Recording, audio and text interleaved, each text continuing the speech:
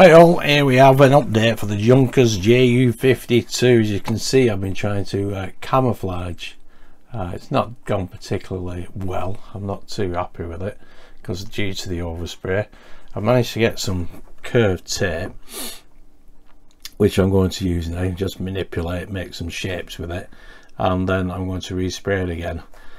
Some of it don't look too bad, but only problem is the is a slight overspray in places, so I'm going to respray again and hopefully get it right this time. But that is how it looks at the moment. Now the wings, I have done the wings as well.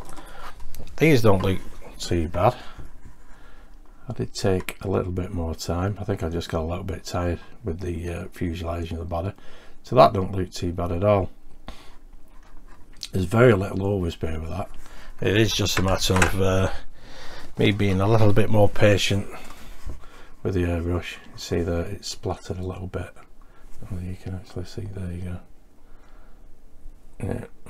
So I'm gonna have to redo that little bit again.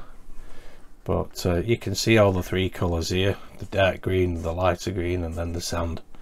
So that to me is acceptable. I've got to do the underneath, which is all blue with some white here.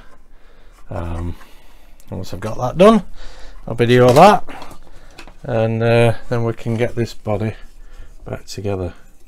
Those are the tails, or the tail wings. There, I'm quite happy with them.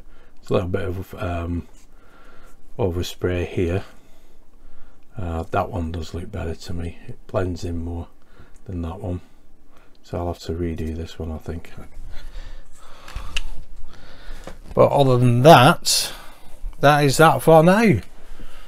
Okay, so a further update on the painting. Now I have done the body again, the fuselage, and I'm much happier with how this has turned out now. I eliminated the vast majority of the overspray. Unfortunately I couldn't get it perfect, so I think it's just a matter of practice basically, and getting the consistency of the paint right, maybe with the thinners. I mean, the yellow was a little bit more awkward than the other colours. I mean, I could just touch it up a little bit here and there, but it's never going to be perfect, I don't think. But anyway, I'm happy with it. So then I started on the wings, and that's the underside of the wing. Obviously taped it all off. I have done all the wings. As you can see here, it's still managed to get in here in that area, but I can apply a bit of paint with the brush with that, a little bit here as well. I did use low pressure on it as best as possible, but it sounded quite good. I did do too much here. Shouldn't have done this part here, that's got to be white. That's why I've not done it on that one, but it's looking pretty good. As for the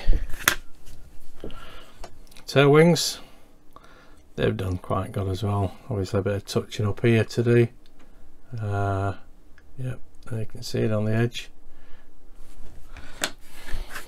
and here you can see it ran a little bit. Don't know how I've managed to do that, but fortunately I can touch that up with a brush. I just have to thin it and touch it up that way. I don't need to get the brush out on that again, but it'll be fine once it's finished. So overall I'm pretty chuffed with that. I have to do the underside of the fuselage yet, but I've had enough for today. But that is the update. Thanks for watching. Hi all, I thought I'd give you an update on the Junkers JU52. This is after the brushing. I've got the camouflage on. There's three different coats: the sand, the black green and the dark green. It's gone quite well, I believe. flip it over. Done the undercarriage as well, white wing tips and the blue, all looking pretty good. I've got a little bit of touching up here to do here and there, but I'm loving the detail of this plane. There you can see all on the panelling.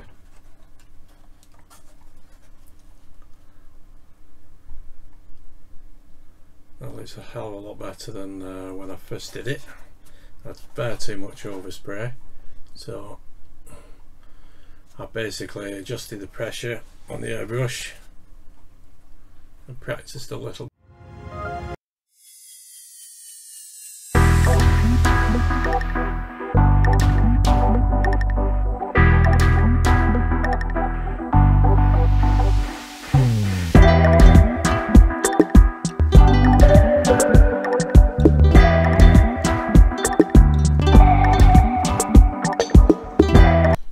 Hi all, here we have the Junkers JU52. The paint job is complete, finally. I'm pretty chuffed with the way it's turned out.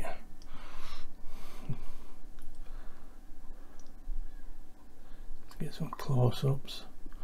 A lot of fiddly little bits to add, but it's turned out alright. Oh, I think it has anyway. Airbrushed the wings and the fuselage, hand brushed virtually everything else. I think it's come out alright in the end.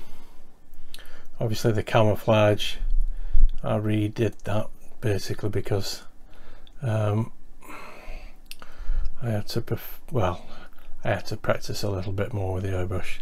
It's only the second model I've done with an airbrush, so I'm quite pleased with it. All I've got left to do now is the paratroopers, which I thought were pilot, co-pilot, navigator and gunner position, but they're not. They are actually larger scale than I expected them to be. That's one of the guys, and the little one. He is rather too big for the plane. He won't sit in the plane. If he did, well, you could actually sit him in, but his post you won't allow him to sit right in. But he looks too big. He's just not the right scale. The door's off here. I've just got to put that on. I'm contemplating whether to put the door on and the ladder. But as you can see, this guy's in a sitting position, and he does. I've already tried to put them inside when I had the fuselage all open, but they just look too big. But anyway, they're just an added bonus, I suppose. Hi all, welcome to John's Model Making. Welcome to my hobby room. Today I've finished Revell's Junkers JU52. There it is. A little beauty. Say a little, it's a 1/48 scale. It did come with 4 paratroopers. I put all the decals on today and yesterday, and I must admit they were quite difficult. I sometimes wonder whether I should have painted, but anyway, it is complete. I haven't varnished it because I think I like the look as it is. Basically, I don't know how many hours it's taken me because I've not monitored the time. I've just done it whenever, in between other builds. Thanks for watching. Give it a thumbs up and please subscribe. Bye for now.